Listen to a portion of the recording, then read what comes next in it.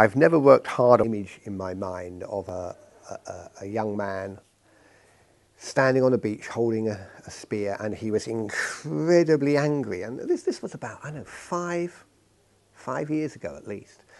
And I wondered why. And over the next few weeks, while I was working on other things, bits of the story kept coming in.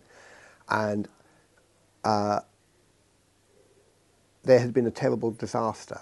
A tidal wave, as we used to call them in the old days, had hit his island, which was going to be somewhere in the Pacific, and everyone he knew had been killed, and for some reason I didn't know at that time, he hadn't been on the island, and he had been the only one saved in order to come back to bury the bodies of everyone or most of the people he had ever known, which is and then I thought, and this is a children's book. This has to be a children's book. It's a children's book starting with a disaster. And then there is this ship that has been washed up by the tidal wave that kills all these people. And there is one survivor, and she is a Victorian girl of fairly high-born rank.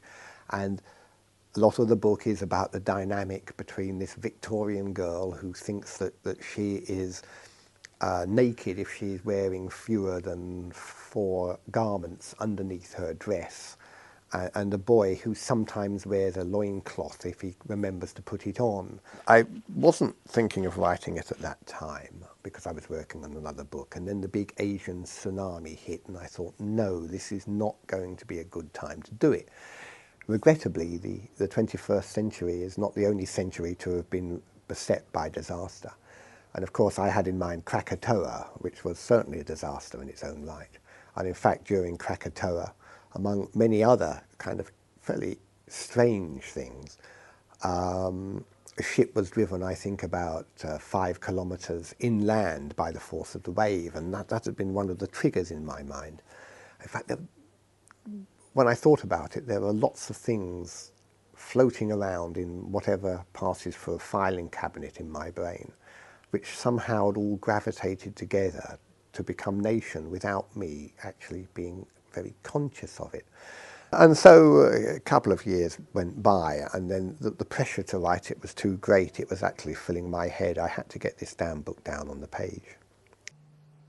I look back on it with great affection, and every time I look at it, I think I could improve it. The book tended to escape rather than get published, but I hope everybody enjoys it.